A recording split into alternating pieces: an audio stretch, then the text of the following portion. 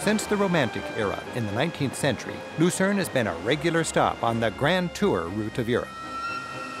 Its inviting lakefront now includes a modern concert hall, which incorporates the lake into its design. The Old Town, with a pair of picture-perfect wooden bridges, straddles the Reuss River where it tumbles out of Lake Luzern.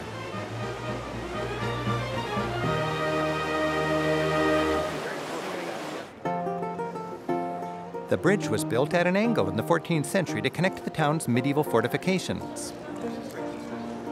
Today it serves strollers rather than soldiers as a peaceful way to connect two sides of town.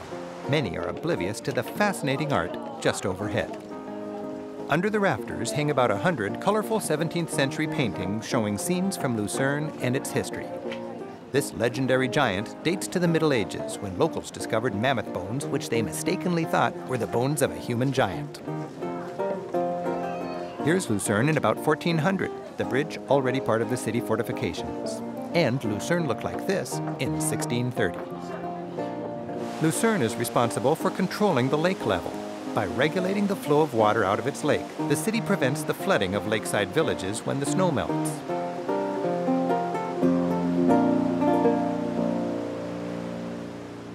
In the mid-19th century, the city devised and built this extendable dam. By adding and taking away these wooden flats, they could control the level of the lake. Swans are a fixture on the river today.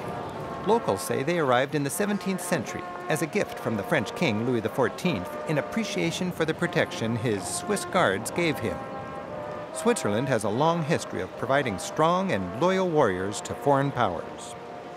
The city's famous lion monument recalls the heroism of more Swiss mercenaries.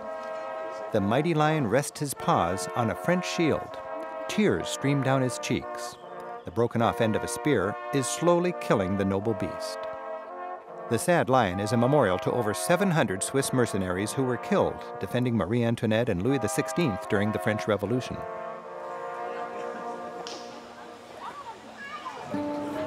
The people of Luzern take full advantage of their delightful river with a variety of cafes and restaurants along its banks.